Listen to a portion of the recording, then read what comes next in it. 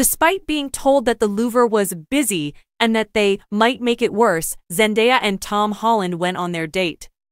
The romance between Tom Holland and Zendaya is stronger than a few fervent admirers.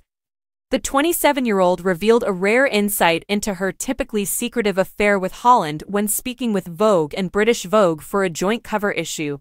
She recalled a trip to Paris in the fall of 2022, when the couple's intentions to explore the Louvre were almost ruined by the throng of visitors to the museum.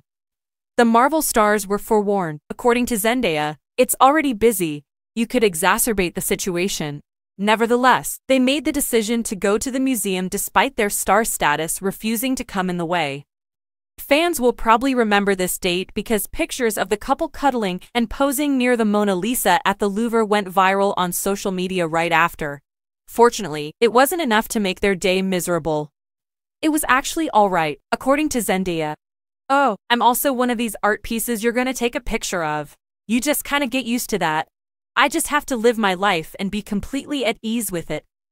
Later that day, the museum officials granted them a particular privilege because of their celebrity. They were allowed to stay and explore the space after it closed. She remarked, "It was one of the coolest experiences ever.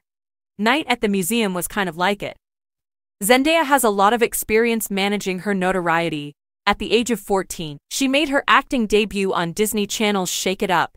She rose to prominence on the network as a breakout star and became a fashion icon because to her performance in Euphoria. She observes that whilst her rise was steady, Holland suddenly took off.